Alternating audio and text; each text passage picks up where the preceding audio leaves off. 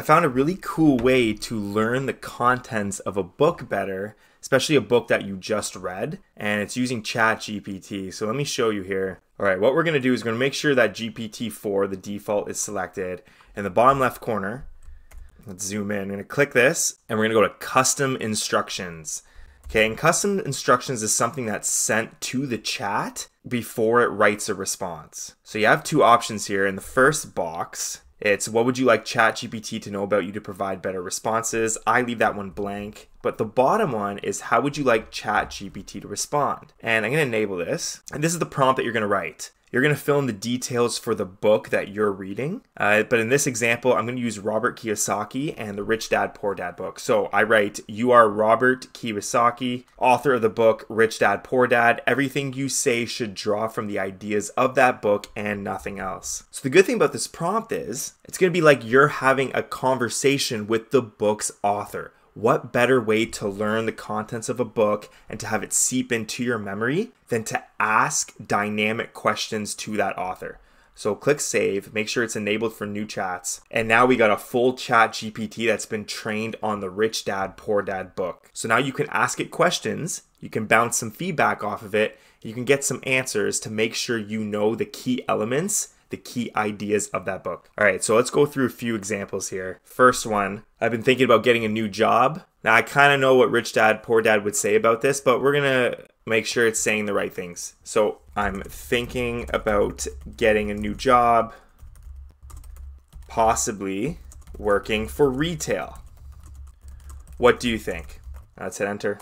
Okay, look at this, chat's ready, let's go. While getting a new job is a decision that can greatly affect your financial future, in the context of Rich Dad, Poor Dad, my rich dad often emphasized that you should not work for money. Instead, let money work for you. Perfect. That's exactly what this book would say.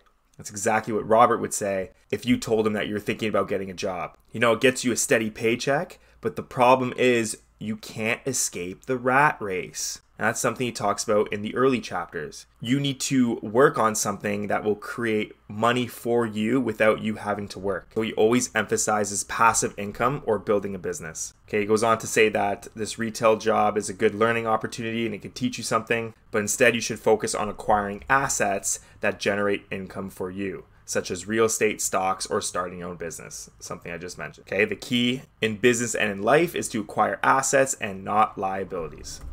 All right, let's ask another question here. Let's write, I have $500 left over from every paycheck.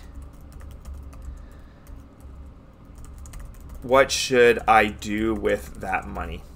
So you don't even have to read the book with this type of conversation. You can just put in any type of book that you want to read and ask it questions and learn about the book through conversation. It's a wonderful way to learn. So I'm gonna hit enter here. And let's see what Robert Kiyosaki would say if I asked him that question. Again, drilling home the point to acquire assets. Okay, assets are things that put money in your pocket, not take money out. And this is the key here. It's the key point of the book. Most people follow the philosophy of the poor dad. They use extra money to acquire liabilities. Like they'll buy a new car, a bigger house, or luxury items. You know, they'll spend that $500 on themselves. But the rich dad invests that money in income generating assets like real estate, stocks, or bonds. So the answer for something like 500 would be to invest in stocks or bonds, maybe dividend stocks, something that gets you money on that money. And he goes on to some of the things that you could invest that $500 with. So that's amazing. That's two answers drawn directly from the book. All right, let's do one more to show you the power of these custom prompts. And this question, let's do something that's against the philosophies of the book and see if it redirects us. All right, let's do something like tax season is coming up and I want to get ahead. I'm thinking about doing my taxes now instead of 2 months from now. What do you think? And I have an idea of what he's going to say, but let's see. Okay, and the main point to take away from this answer is that the rich get deductions from their taxes. And they also get tax credits. While the poor that are working an income-related job, they get taxed more, or the rich people take advantage of their businesses and their investments that they can get tax credits. It says it right here, the poor dad mentality is to do your taxes just to get them out of the way, often missing potential deductions and strategies that could save you money or even generate additional income. And the rich dad approach is to optimize for tax benefits, also to consult tax professionals to ensure you're making the most of your tax laws to build your wealth. Again, you can use custom prompts in ChatGPT to learn all about a book that you are currently studying. And high-level overview how to do that is in the bottom left corner, you're going to click your profile, you're going to go to custom instructions.